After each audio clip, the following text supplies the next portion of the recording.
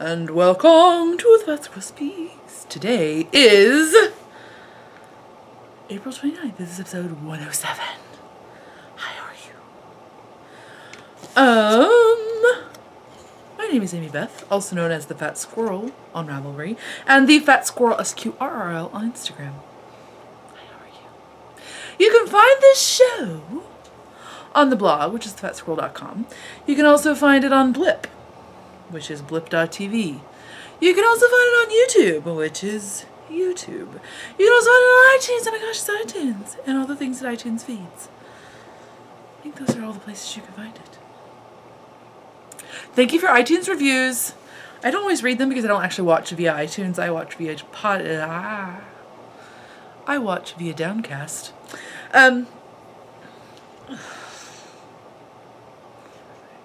Oh, but so I actually did read them, and they're very lovely. Thank you very much. Yay. What else do I need to talk about? I think that's all. Are there any shenanigans this week? I feel like there are mild and uninteresting shenanigans. There's been lots more frisbee playing. We went to the zoo, as we are wont to do, because the Indianapolis Zoo is like 7 minutes from our house, and we have a pass, so it's relatively free. So yay, zoo. The orangutans, they're not here yet. They're here, but we don't get to see them yet. But their like area of insanity is almost done. And I gotta be honest with you, I'm a little bit weirded out by it. It's a little bit like, it's like, I don't know how to explain it, but I look at it and I'm like, this is like post-apocalyptic animal zoo. I know that sounds really weird. And I'm sure it's because they're doing something really cool, but like, there's like all this structure, but no like even faux nature happening yet. Maybe it's just because they're still in construction phase, but we're getting really close, and it's a little bit alarming looking. I mean, it looks awesome, but it also looks like, wait, that looks like an awesome building, but then there are like animals that are, how does that work? I'm not sure. I'm gonna wait and see what happens, okay? Okay. I'm probably gonna touch my hair a lot. Sorry I do that. I look super white because I am, but also, yeah, I just am. Usually I try to put color on my lips to pretend that I'm not all one color, like I'm not a monochromatic human.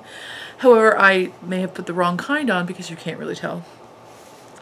I don't actually wear makeup, people. I don't know how it works. I'm okay with that. Don't give me tips. Anyway. Oh, but I do have shenanigans of the future. Shenanigans of the future! That sounds way... Oh, Annie saw a bird.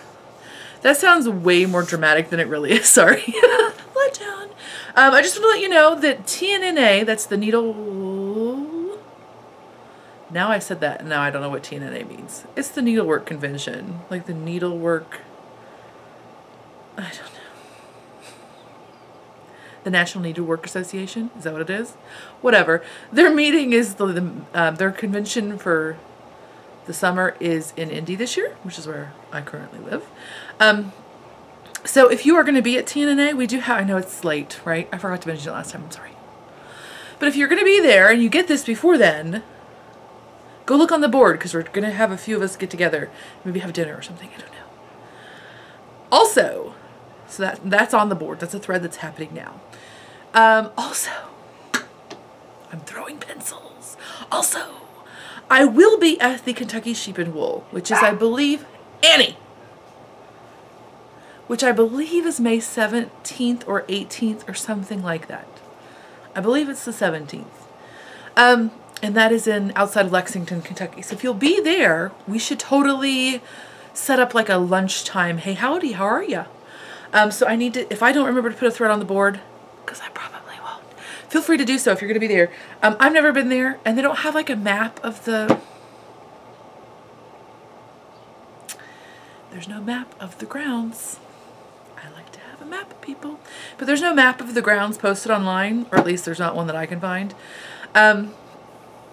So if you have been there and you know like where is a central location that is clearly apparent to all humans, we should totally do that. I think the best time for me to meet up would be noon on Saturday. Does that work for you? You're not going, are you? And you're just like, shush, go on. I know, hush, it's okay. Okay, so that's all that. This week's episode will have, oops, it's gonna have a close-up of my face in about 3 seconds because I forgot my spinning over there. It'll have finished spinning. We'll have knitting. No, finished knitting. What? It's true. There's a reason I'll talk about it, maybe, if I remember. But there will be knitting works in progress, and then there will be questions from the board. Then there may be a random product review, but there will definitely be shameless self-promotion. Let's get into it. That's not part of the show if you're new. That's just me stretching. Oh my gosh, are you looking at my curtains, or are you enjoying them so much? I know, it's very exciting for you to look at my curtains. I probably won't edit that out. Let's not even pretend that I'm that good of a person. Because I'm not. Alright. So, last 2 weeks ago, I think I showed you that I was spinning some Southdown, that I purchased from Hilltop Cloud, and I forgot her name last time. I'm sorry. I knew it was something with a cloud. She's Hilltop Cloud. She has an Etsy shop. And of course she is from the UK, as you can see there, but her shipping was very reasonable for UK and her prices were reasonable as well. So this is my Southdown.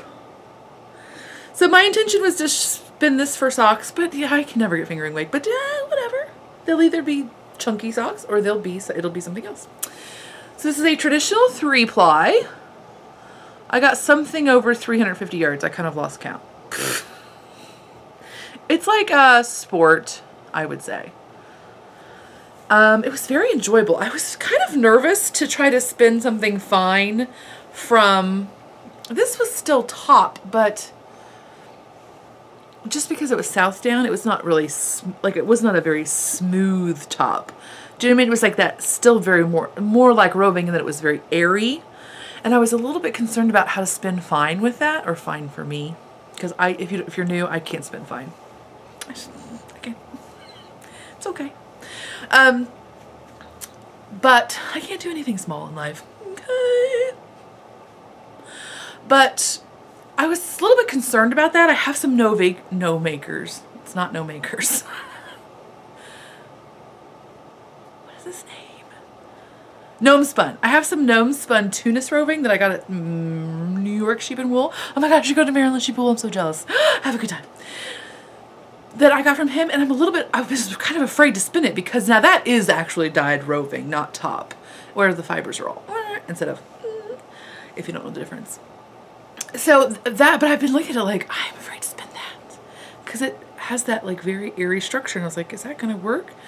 But this was similar, and it was very easy to spin fine. In fact, yeah, I mean, it floofed up quite a bit because of a Southdown, but I could have spun it finer, I think, without any kind of issue.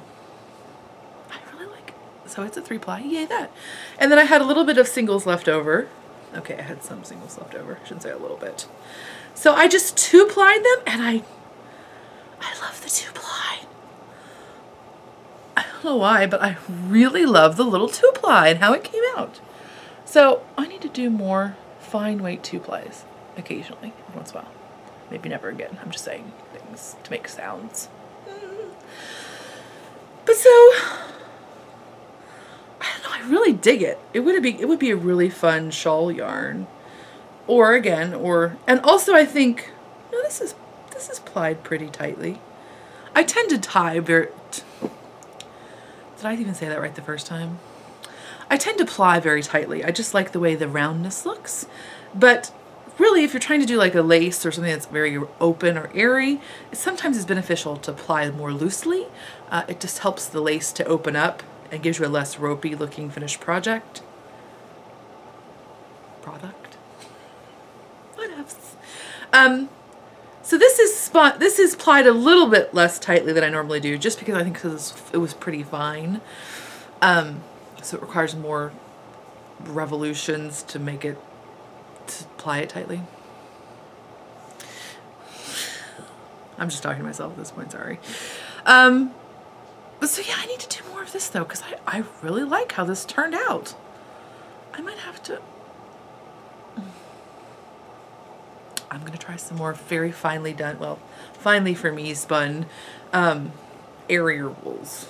Like less, not necessarily commercially dyed prep top, whatever. Really, people, there's no excuse for me. It's 4:15 and I need to get this done before my daughter gets home. But I shouldn't be podcasting, apparently. I haven't drank enough today yet. So there's that. Okay, so then I like it.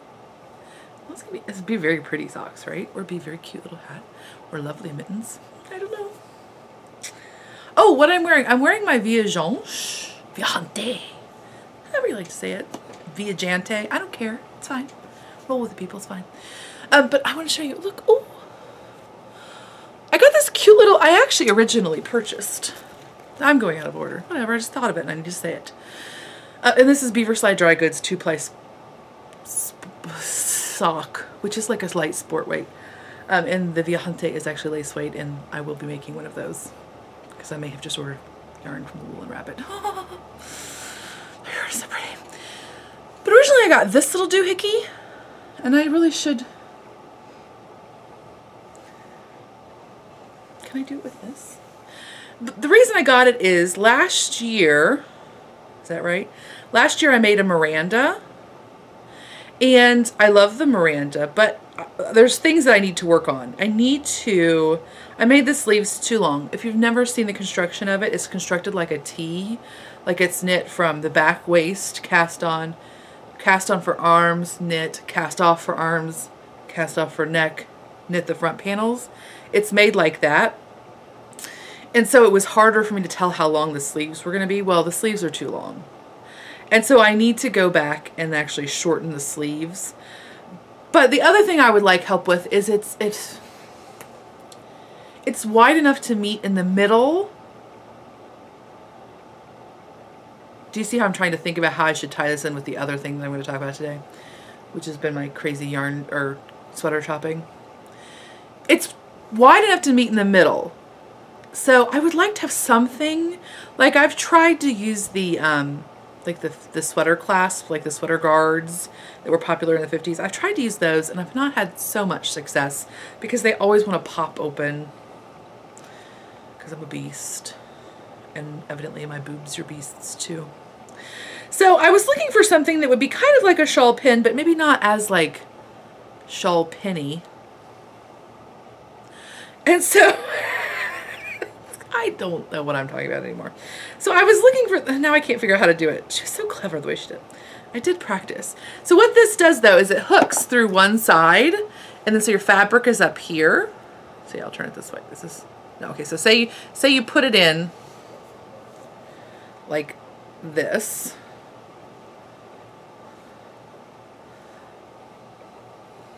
Like this. And then you can hoop your other side through here, and it's like a little hook that keeps them together. So this works well for that. I just need to do the sleeves. And then when I actually am wearing that silly sweater, I will show you, and perhaps it will be slightly more informative than this completely uninformative rant I've just given you. Maybe that would help. If you're new, this is how it always is. I'm not gonna lie to you. No false advertising. But so this is from Leslie Wind Clasps and Closures. She also does these lovely, she does the cable ring, the ring that is a cable needle, which is, she donated to Paula's podcast, to Paula's retreat. So I wanted to look and see what else she has. And she has very lovely, like, interestingly designed things. And I mean interesting, like, as in actually interesting, not like, that's interesting. I mean, it's interesting. So I'm excited about this little doohickey. And then she sent this one, which is like a paperclip design. Yay, that. And the Viajante does seem to, like, it does like to be fastened a bit. We're not feeling super fancy, which I'm not right now. I'm not feeling super fancy. Just my normal amount of fancy, which is negative fancy for some people. We all have our different fancy scale. by the way, I like the word fancy. I don't know if you've noticed. So there's that. Okay, so that was out of order, but whatever, shush. Knitting works in progress.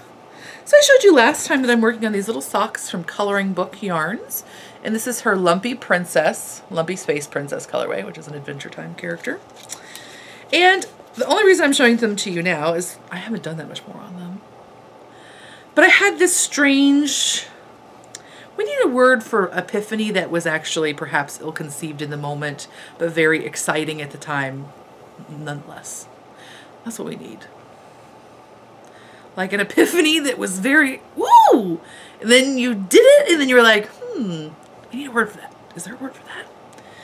Anyway, so I had this moment when I was knitting at the zoo, because they have like a little splash park thing. My kiddo was running around.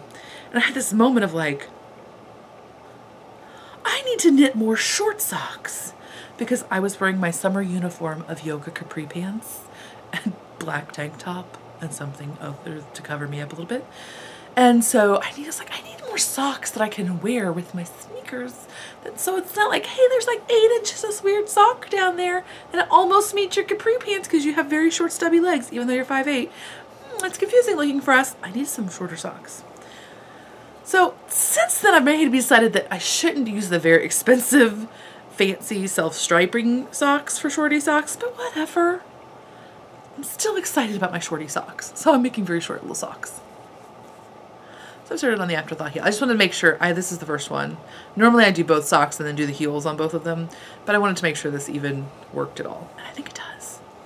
Although I haven't product tested it with it actually on my foot for any long period of time to see if it slides into my shoes. We'll figure that out a little bit. But so I've been, I may have bought some more opal yarn to make more shorty socks. I know, right?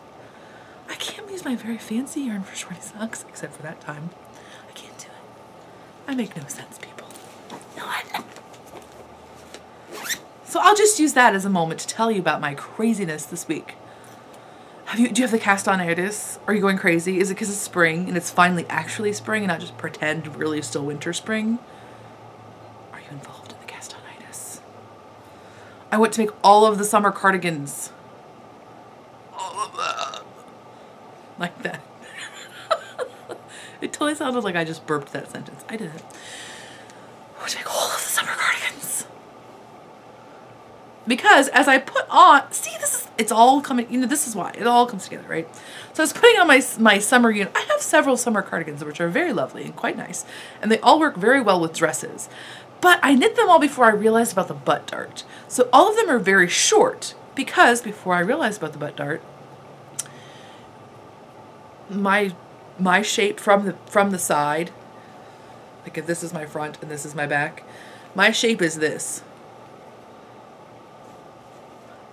I have a very sticky outy butt. It's not quite a shelf butt. You can't really put a drink on it. But a Jell-O shot would probably stick there. You know what I mean? That's all I'm saying. Not that I would know, because I really don't. That just sounds like I do. I didn't know. I don't know that. It's not tested. Anyway, going on.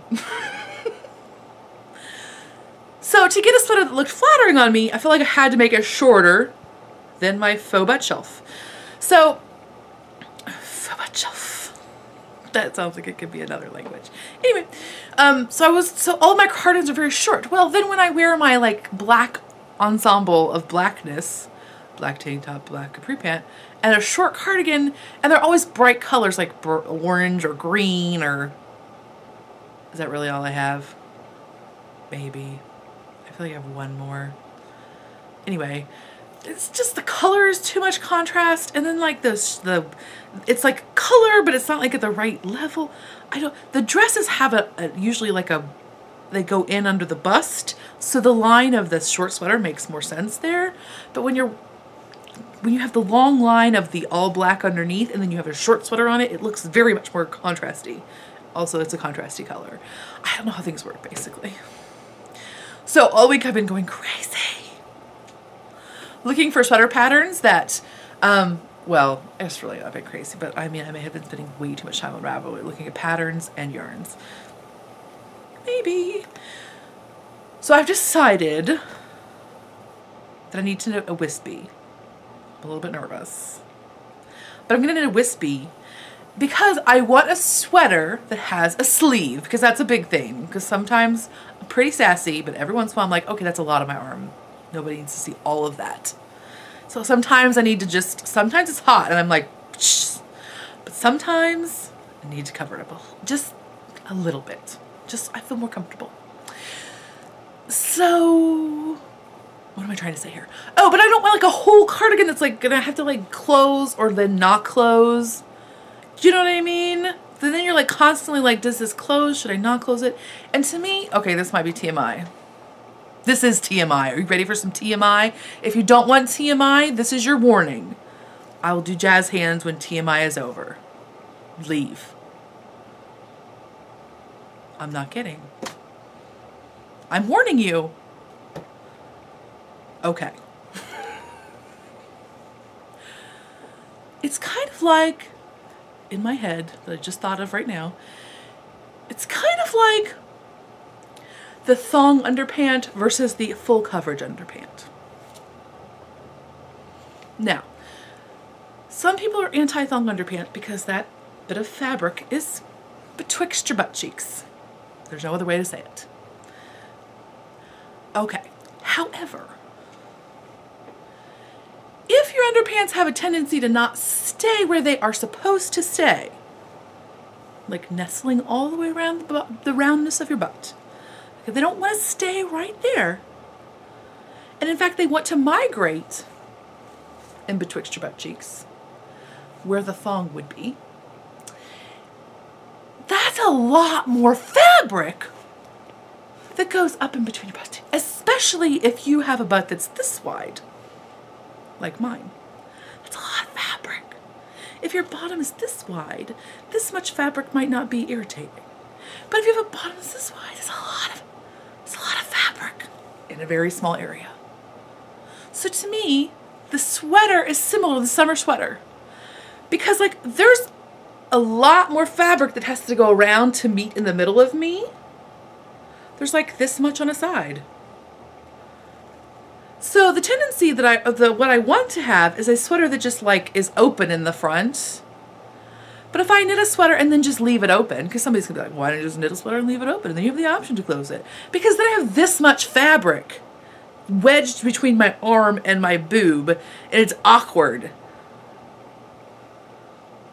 Much like all those panties. Okay, jazz hands. Some people are now regretting that they didn't listen to my TMI warning. I told you. Anyway, so I wanted a sweater that did not have front panels to get in the, because I just really want something for sleeves and just, but I don't want like a bolero. No. Well, yes, a bolero or a shrug. Like I don't just want a big band across the width of my back because I don't need any help looking any wider. I got that down. I'm good. Which is what that tends to do. So the wispy, much like that other one that everybody's knitting right now, the hit of food. I don't know how you say that. The lacy one. It's like a shrug with a skirt. And I don't mean like a full skirt, but you know what I mean. It's like a shrug with some extra business on the back, so you don't have that line across the widest part of your back. That's a lot of talking.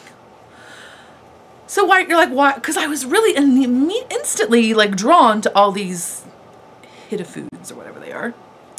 Megan of the Stockinette Zombies made one. Diane of Knittables is making one or has made one. And a lot of people, Java Jenny made one. And a lot of people that are going to Stockinette Zombies are making them, the retreat. But I don't like that much lace on my arms because it's like a lot of texture on my super awesome corn-fed surviving the apocalypse arms. That's a lot of texture on them and it really draws attention. Like this. So I didn't want all that lace on me. So that's why I'm going to knit the wispy. Why couldn't I just wait to tell you this when I'm actually knitting the wispy? Because it's up here in my brain. I can't not talk about it because it's up here. And we were just talking about other things that all tie together and it just happened. Don't judge. So until my yarn gets here, because of course I had to buy yarn. not be silly. I had to look at yarn obsessively to find the exact right neutral tone that I wanted, because that's the other thing. I totally want a neutral. I never knit with neutrals, but I wanted a neutral. Well, I do knit with neutrals, but you know what I mean. I don't have a tendency to knit with neutrals. It's a lot. That's why I haven't gotten a lot done this week. Also, I was cross-stitching something. I'll show you that in a minute. There will only be no random product review today. So I'm knitting the Irish Coffee, which is by Baby Cocktails. You don't need to see that. I am knitting it with Quince and Company Lark in the Marsh colorway. And I have made good progress because I'm trying to get at least almost done-ish before all my new yarn comes in and I have to cast on all those things. So here it is. It looks very tiny. Don't worry, it fits. I tried it on. It looks very tiny. Oh, next week I need to totally talk about why I like these ChowGoo interchangeables ever so much. Let's talk about that next week. I don't have a pen. I need to talk about that next week. But so here it is. Yay! The only thing I am doing differently is the things I am doing differently. I'm doing my standard rate of increase for the front. You don't need to know that. But you can change the rate of increase on a raglan. It doesn't hurt anything. The other difference that you may see if you've seen other people knit this is I made 3 cable patterns in the middle because that lady didn't. Baby Cocktails is like a baby cocktail and I'm like a stout. She's like this big, and so 2 little cable things at her makes perfect sense scale wise, but on me I felt like it would look a little dinky, so I went up to 3 cable thingies. The only thing I had to do to make that happen was I had to do a little bit of creative increasing here, like along the center one, the center from the v-neck, because it would have been a purl and I needed to be knit, so I just did some increases. It worked out fine. We should do increases anyway. So it just worked out. Okay. Okay. So I did my normal bust increasing, which means from halfway down I increase every other row. The rest of halfway down I increase every row. And then after I put the arms together, I knit about 2 inches or so, and then I start decreasing, which I'm trying to, oh, it's down here. Bonk. So you can see it right there. It lays crooked when it's not on you, but as soon as you put it on, it lays correctly. You can see them. They're happening left and right. Okay, right there. And then I'll also do butt darts. I've started the butt darts on the back. You can see you can see the stitches are starting to slope. And again, you put it on, the cable pattern still looks straight. It's just because somebody else. So there's that. And I don't think I'm going to make mine quite as long as hers, but I will still make it at least like hip length. I think that's the plan. Okay. So here's the other reason I have nothing. Well, I don't have nothing done. That was actually quite a lot. This the other reason I don't have everything done this week. I've been cross-stitching. My bestie's birthday was 1,100,000 years ago, and I'm the worst friend ever, so I'm just now getting her present. But I couldn't think of it to get her. So I'm making her this bag, and then I'll get her another thing. Don't worry, I'm not that bad. But it says Tina Fey is my spirit animal because she, like all clever people, loves Tina Fey. The only bad thing is I used this stuff that was called Pellon Stick and Stitch or something like that, and I was really excited about it because it's like sticky, essentially graph paper that you put down and then you can use it. It says it's tear away. Well, they have tear away. They also had wash away, but I was afraid if I washed the black stitching it might bleed onto this very light colored bag, so I was kind of afraid to do that because I've never done anything like that before. So I got the tear away kind. It is such a pain to tear away. I don't know if I'm doing it wrong. Maybe I should try to look that up on the internets. But it's a total pain. It's so hard to get off of there. That said, it's still totally cute. I'm very pleased with it. Isn't it cute? But so that's why there's all that white gunky stuff. But it's like sticky graph paper. You don't have to stitch it down or anything. You just stick it down. Oh, one of the things I did do, I won't well, I'll try to remember putting in the show notes who did this pattern. It's like 1104 or something. But if you like, go on Etsy and just look for Tina Fey, you'll find it. But the only thing I didn't like about her pattern, and maybe I just don't understand something, but it was not centered appropriately. You know, like on cross-stitch patterns, they give you those things to find the center. They were not actually in the middle of anything.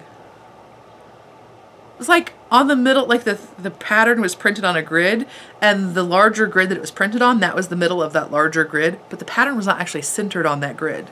It really stressed me out. So what I did is, because this stuff is like paper, I actually just cut out the square that was big enough, and then I just used a pencil and just marked the pattern onto the grid paper. So it's just like fill in the blanks. That made it so much, because it's only 2 colors, you know what I mean?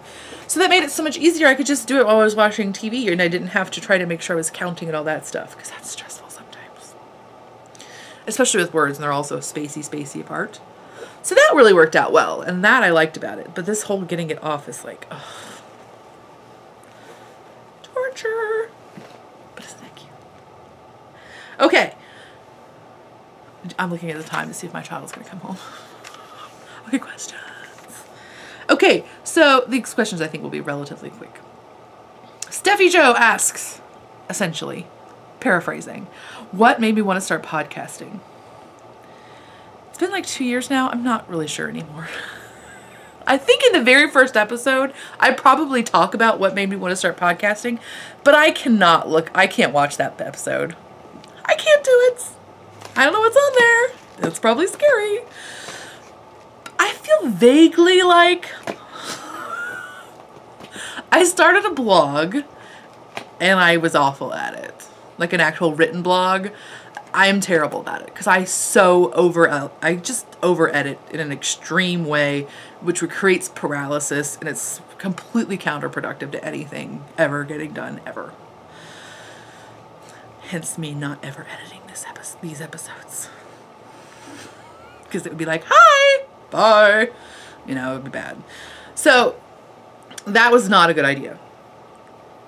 But then I think the reason I actually did the podcast, why I wanted to be doing anything, I guess, was at the time I had a little one who was still home. She was that's a lie. She was 4, I think, when I started. And I didn't really have any kind of knitting community or like fibery community. And so it just seemed like a way to maybe foster that a little bit. So I think that's really the reason I started. Also, I knit a bunch of stuff. And it was like, why not show people the stuff I make? At the time, I wasn't really knitting as much as I do now. So that's been a great thing that happened. I'm crazy! So that may not be the most coherent answer. Of course it isn't. But to be honest with you, I really no longer remember. Oops. Okay, so the next questions are from Crouching Cheese. Crouching Cheese. Hidden Gouda. No, that doesn't work. I don't know. Hidden Bacon. Does that work? Whatever. What breed of dog do I have? My dog is a schnoodle. Annie! Annie is a miniature poodle papa and a miniature schnauzer mama. We needed to get a dog that was a hair breed rather than a fur breed because I'm allergic to fur. And I'm not like deathly allergic to it. It's not good for me, but I'm not like deathly allergic to it. But I was afraid that my daughter might, you know, one day be. So this is Annie. Say hi. Say hi. So she does not shed. And I know one person who's very allergic to animals and they can be around her with no problems. Also, I tend to be... My husband tends to be kind of compulsive about pet hair. He gets really freaked out about it. So hair breed works better. So she does not shed. She sheds like maybe in the spring and in the fall a little bit, but she just has to get haircuts. She's like a people. And she's awesome. And we love her. Okay. So then she also asks about favorite recipes. I have none. All good recipes are my favorites. Period. I do really like the buttermilk powder recipe for buttermilk biscuits that's in America's Test Kitchen in the baking books because I rarely actually have buttermilk on hand. And when I first really started to love that recipe, I couldn't afford to have buttermilk on hand regularly.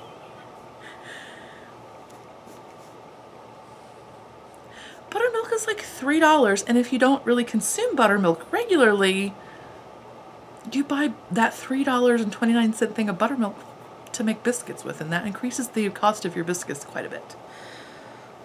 That's all I'm saying. Sometimes you have to be thrifty. And you can get that buttermilk powder, and it stays in your refrigerator, and it does not go bad. It's like powdered milk. It's not creepy. It's a little creepy, but it's no more creepy than powdered milk. How long have I been knitting and spinning? I learned to knit the summer after I graduated from high school, so I learned to knit in 1996. And I learned to spin 2 years ago. So I've been spinning 2 years ago as of January, so 2 years and 3 months. And I've been knitting forever. But I haven't knit that whole time, by any stretch of the imagination. I probably I knit through college pretty regularly, and then I went through a period after college where I could not really afford to knit. I don't know how I afforded to knit while I was in college. I don't really know how that happened. Anyway, but afterwards I really could not afford it at all. And I just wasn't that interested. But then I picked it up. I knit a tiny bit when I was about ready to have my baby, when I was about ready to have Tova. But even then I didn't really. And then, of course, recently I've been crazy. What is my biggest non-fiber vice? At this moment, it changes, but at this moment, it's board games. My child has kind of reached. My husband does not like to play board games at all. Really cannot be forced. The only thing he'll play with us is like Life. I hate that board game, but I'll play it. And we have another one that's like about cats and mice that are chasing each other. But my daughter has recently reached like I think it's an only child thing. Like when I was a little girl, I always wanted board games and then had nobody to play them with. So now I'm trying to like slowly and quietly mold my child into a competitive gaming person so that we can play against each other. It's really diabolical, quite frankly. But so she's recently reached like a strategic thought process hurdle where she's getting much better at strategy versus just like mechanics of board games. And so the reason why I discovered this is we got this little game called Agricola, All Creatures Great and Small, or Big and Small, excuse me, it's not the book, it's the game. And basically what it is a very abbreviated, what do we call that?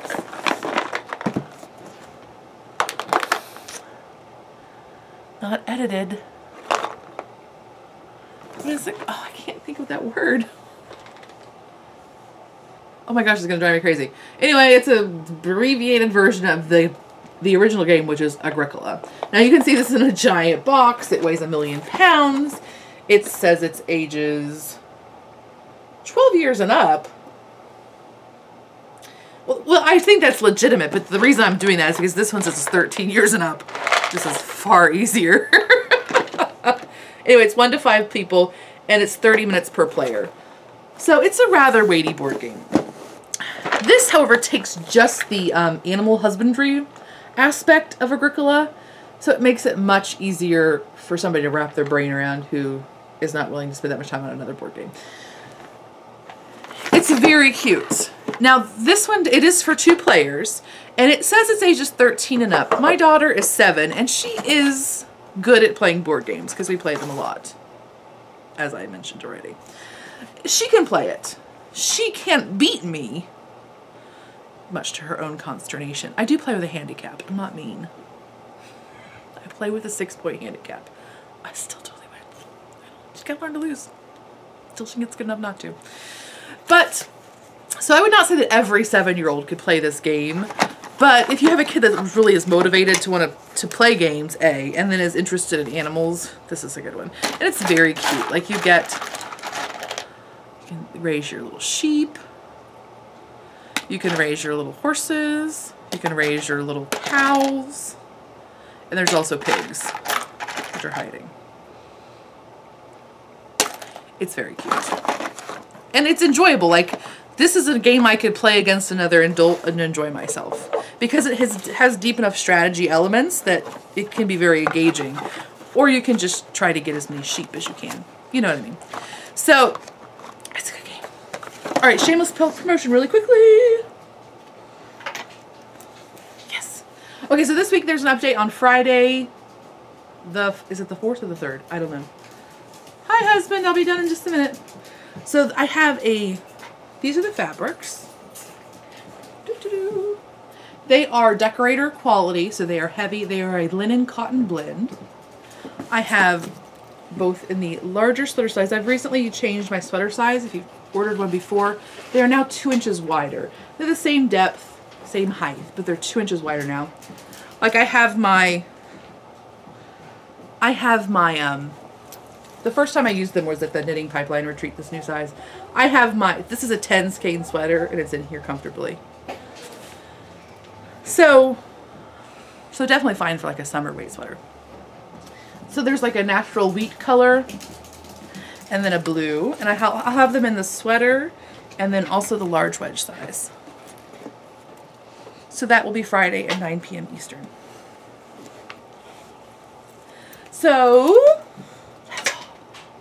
I hope you have a lovely week, and I will talk to you next time.